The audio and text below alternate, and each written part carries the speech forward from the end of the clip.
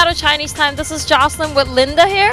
So tell me a little bit about the Design Festival. Yeah, the Design Festival is the first ever in Seattle. 10 different groups came together to put on events and tours and films that are part of it. It's going to go on from today until the 25th, and there'll be more than 30 different events to choose from. And some of the things that you can do during this 10-day period are, we have a storefront down in Pioneer Square that's going to have a really cute and fun interactive installation called Dear Seattle. And there's also there's tours that you can go on, walking tours of landscape, of buildings, and there's events every night this week, lectures and so on. And so there's things for kids, there's things for families, and there's some things that are free. There's going to be 12 things that are free. Yeah, and what are some results that you guys are hoping to get from this event? We're hoping that the public will be more aware of design and the value of design. It's not just for designers.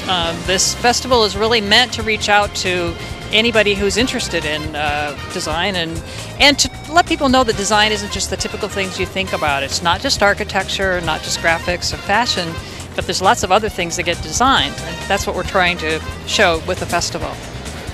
So in your opinion, what's the most important value of design? I think that it can really make things better in all kinds of ways. Products, services, experiences, that it really can improve our city and it really can improve things in general. And is Seattle's going to be a good place to start this event? I think so, because really there's a whole critical mass of design that already goes on in Seattle. People just aren't so aware of it. But there's a huge community of architects and designers, industrial designers, interior designers, communication designers. There's a lot going on here already. So Greg, tell me a little bit about what's Parking Day. Well, Parking Day is an international day. That's the third Friday of September. It's a worldwide event that was organized by the San Francisco collective Rebar. And what their concept was for people to kind of take over parking spots and turn them into temporary green spaces in an effort to kind of to talk about urban green spaces and making things a little bit more livable.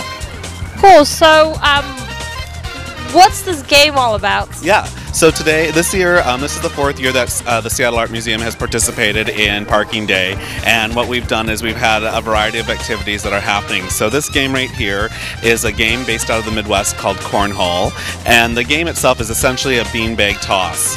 What you do is you use the beanbags and you toss them to each board. There's 2 boards on the playing field on each side, and people can toss them to each side, and if you land on the board, it's 1 point, and if you get it inside the hole, it's 3 points. And so it's kind of a good game to socialize and hang out and meet some new people.